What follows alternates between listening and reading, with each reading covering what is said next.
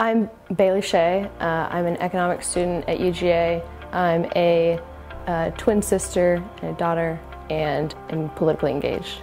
I've always been told that green jobs are the future and that's what I should be going for. And now that I'm about to graduate, that's not looking like it's going to be an option, or it's a lot harder to do.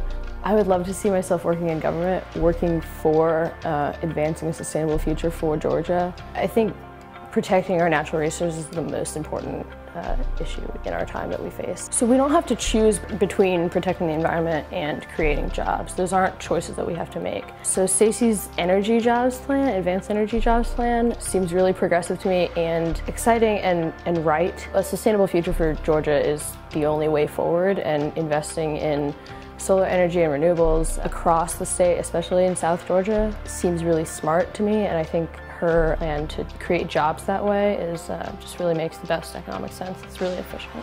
And she's progressive in a way that makes sense for everyone. As a college student, I see a lot of people that are thinking progressively, and at home that might not necessarily be the case, but we agree on a lot of the same things. So at home, my parents also agree that green jobs are the future and that I'm headed in the right direction, and that if I talk about the things that Stacey Abrams believes in with my parents, they believe in those things too.